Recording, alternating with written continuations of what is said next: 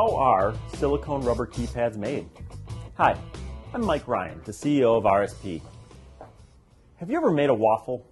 You needed a waffle iron, heat, and pressure to make a delicious breakfast. Well, now imagine that same process, but use a 250-ton waffle iron the size of a small minivan.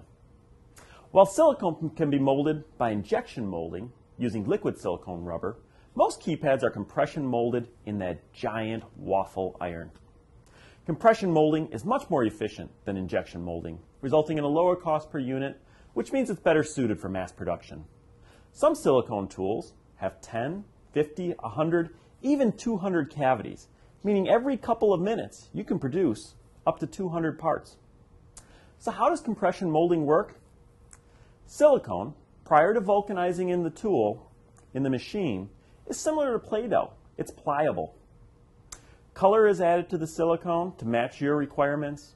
It is rolled out into sheets, and then, using software, we determine exactly what amount of silicone is required to mold your parts in that tool.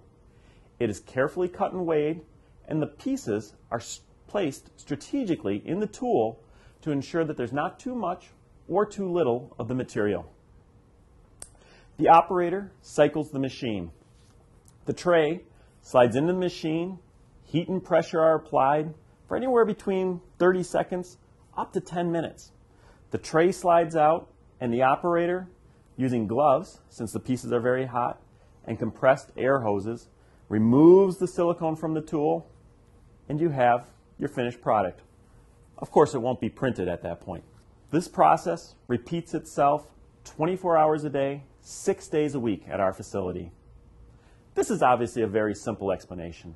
There are lots of other steps and procedures depending upon what is required. Thanks for watching. If you have any questions for our experts, please give us a call or visit our website at rspinc.com.